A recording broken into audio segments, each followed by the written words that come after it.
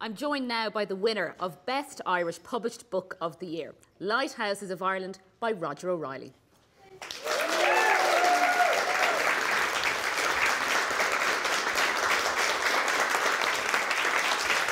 How are you? Hi, Roger. Great to see you. Congratulations. Thank you very much. Look at you with your big award. I'm telling you. That's fantastic. Isn't that fabulous? Whoops. Now, I want to throw a quote at you, Go on. which I loved from your book, which is, "I can think of no other edifice constructed by man as altruistic as a lighthouse. They were only built to serve." That's Not right. my words, of course, G.B. Shaw there. That's exactly right. Why that phrase for you? I think it's just something that encapsulates what lighthouses are all about. They're there to serve the purpose of keeping people safe, and I think they also, they have a lovely romantic association for people. So, there's a great sense of comfort about them.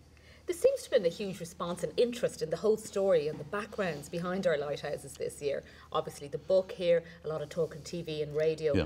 What is the enduring appeal? Why are we drawn to the lighthouses? What it is about the romance of them? I think there's, in our stories, we have always grown up with towers and princesses and towers, and we, of course, are a seagoing nation. And I think there's something about that just attracts us to it, Now, reading up about you, I'm informed you're an award-winning illustrator and writer now, obviously. Yes. For you then, was it the look of the lighthouse that first drew your attention? Was it that was the draw, and then you filled in the text around it? As an illustrator, yeah, I was just drawn to them. I mean, they're always located in fantastic locations, and you've got great big skies there and fantastic colour schemes. So that was the first thing that drew me. But then once you started to read about the lighthouses and get the stories behind them, there's some amazing stories behind the actual building of them and the people who worked in them. Well, this leads me very nicely on to my next question, which is, I know it's like asking about small children, which is your favourite, but maybe you tell us, maybe pick one lighthouse that's a particular favourite of yours.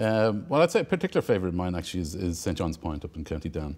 I think it's just a beautiful lighthouse. It's the only lighthouse that we have that's black and amber. I moved to Kilkenny a couple of years back, and black and amber obviously is very, very important down in that part of the country. And it's just in a beautiful part of the world. The Torella Beach around the corner is just absolutely stunning, and it's just in a really lovely, peaceful part of the countryside. Yeah. So it's a great category to win. You beat off some fairly stiff competition. I certainly did. I was very surprised. Had you a speech ready or not? No. I said to myself, don't prepare a speech because I don't want to hex the thing.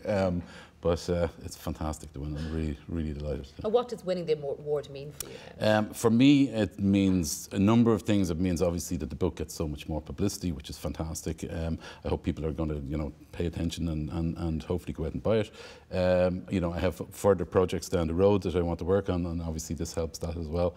But what you bring this in and say to people, I'm an award-winning writer and illustrator. Every shop I walk into, I walk into them like that. You should get a little light on top of it, Absolutely. like a little mini lighthouse. Absolutely, yeah. So it's really important, and it's really, I'm chuffed to win it. I really am. Yeah. Well, we are delighted to have you with us in our green room this evening, and the heartiest congratulations.